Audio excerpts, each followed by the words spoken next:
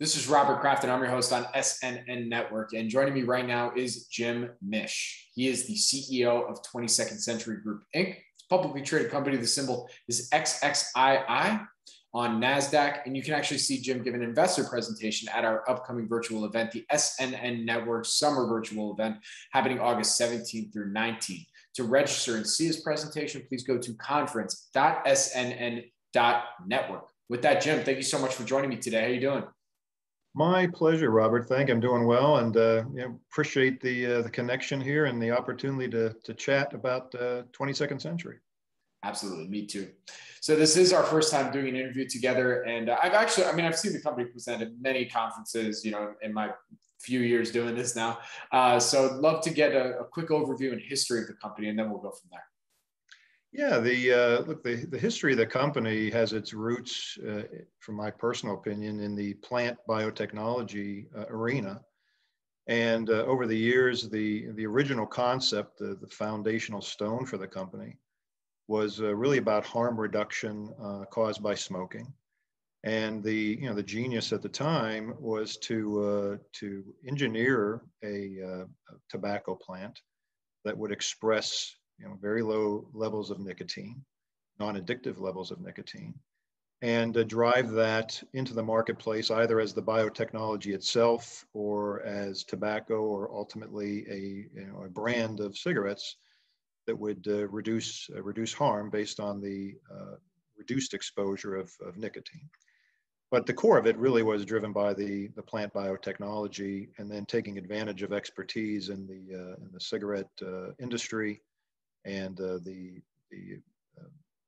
regulatory hurdles and events that were playing out with FDA and big tobacco, et cetera. So the foundation and roots of the business comes from a very noble mission, which is to reduce the harm caused by smoking, driven by science and a very uniquely engineered plant technology that we have very strong, wide and deep IP moat around, and then optionality to take it forward as a brand on our own, with a primary objective really to license that technology out to those who have stronger and faster channels to market to get into the consumer's hands as we navigate through the FDA's regulatory barriers. That's really the heart and the foundation of the company.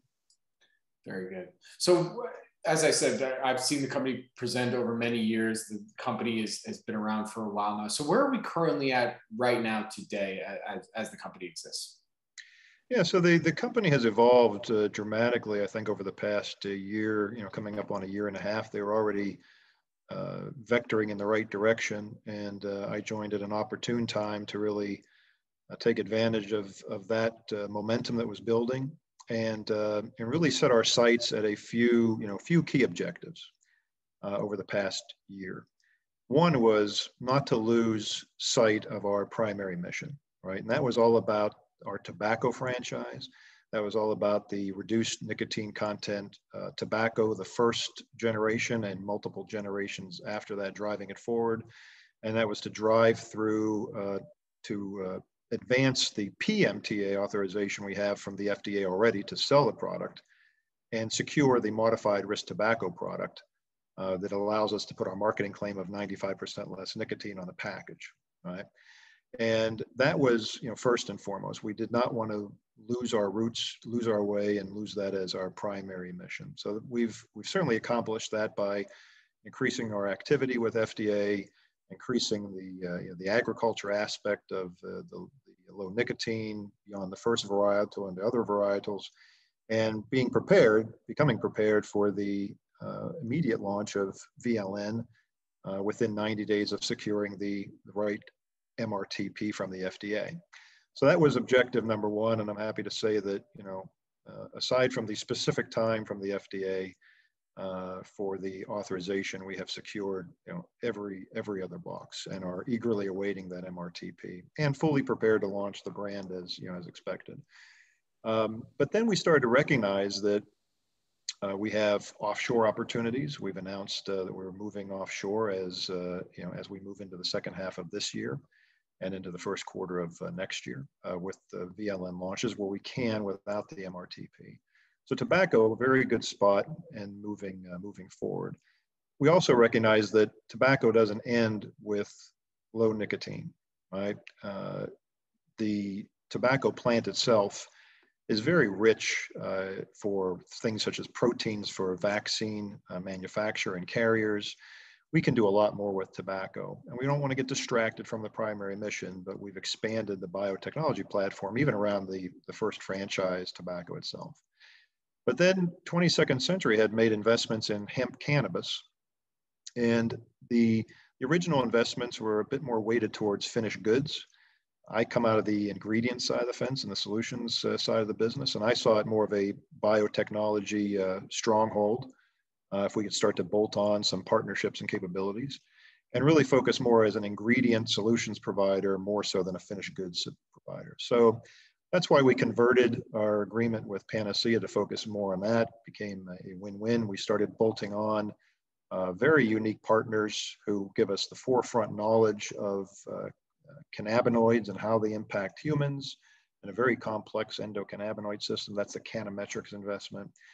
We've bolted on and expanded our position with Keygene on the genetics, which is really at the heart of our hemp cannabis and third franchise promotional and drive. And then brought on, now 4 expert global alkaloid plant breeders, a plant that's very challenging to breed. You need that type of expertise. And then also purification capabilities, extraction, et cetera. So we've now built and are operating this engine to drive this second franchise. And as we've been public with, we expect our initial revenue stream from that coming in late third quarter, probably more so fourth quarter of this year. And then finally, we had identified early on a third franchise, very adjacent to the plant science. We could leverage our entire infrastructure that we had built in hemp cannabis into this plant franchise.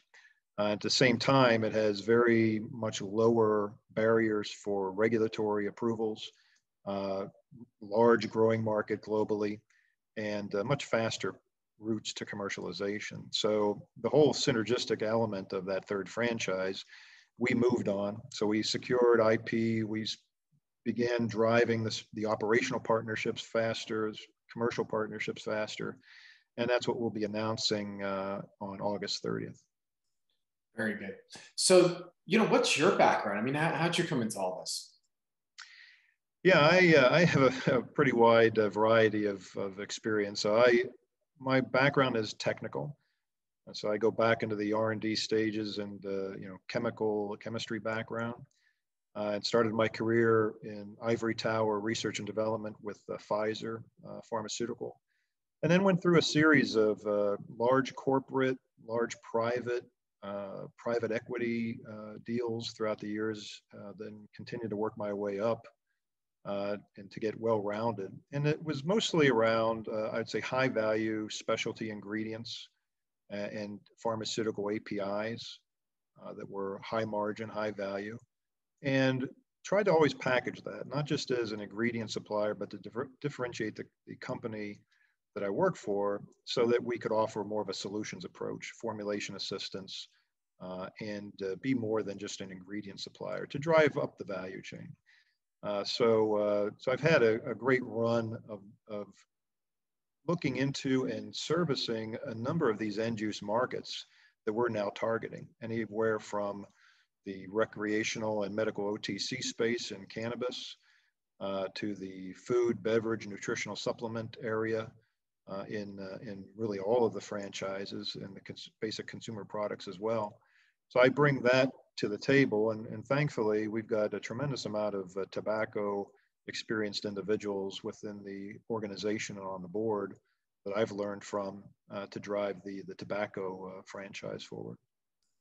Very good. Well, Jim, before I let you go today, from what you can tell us, what would you say, and you've alluded to this a little bit already earlier, but from what you can tell us, what would you say are some of the company's value catalysts now for the rest of 2021 going into 2022? Yeah, I would say, again, at our core, we're playing off of the strength of our plant-based biotechnology and our speed to market to bring disruptive technology to a variety of end-use markets. cutting across, as I said, pharmaceuticals, CPG, food, beverage, nutrition, et cetera. So we got a very wide field to work with, all of which are high margin. Catalytically, we've got multiple catalysts that we're moving off of. Certainly on the tobacco side, the VLN brand, the launch of it offshore over the next few quarters. What we said is by the first quarter of 2022, we'll be in market in multiple offshore countries. That's certainly catalytic. That could very well come in parallel with an MRTP authorization and a parallel launch in the U.S. Certainly, that would be exponentially catalytic as well. And then bear in mind, there's a lot of regulatory things developing on menthol mandates and nicotine mandates that drive that into the stratosphere as far as opportunity is concerned, just on that catalyst itself. But then you combine that with hemp cannabis.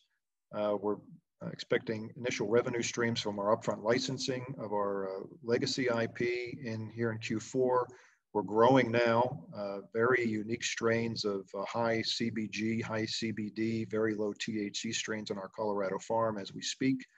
We'll be seeing the initial revenue streams catalytically from that in Q4 into Q1. And then on the third franchise that we'll announce, I would say that's more of a 2022 revenue generation, about 12 to 18 months after we launch it. But we may very well see some catalytic upfront licensing opportunities there as well as we get into next year. So multiple catalysts, global expansion coming, and really exciting things to drive the business forward. Very good. Well, Jim, where can our audience go and find more information on 22nd Century Group? Basically go visit our website, which we're refreshing as we speak and as we expand the business, but it's XXII-century.com. And check us out on our new exchange with Nasdaq. We had an exciting day yesterday, which was our first day of trading, and we closed the market yesterday afternoon. So by all means, visit us at both locations. Very good. Jim, thank you so much for joining me today. I really do appreciate it. Good luck, stay safe, and I look forward to our next update. Thank you very much, Robert. Appreciate the time and look forward to updating you down the road. Thank you, Jim.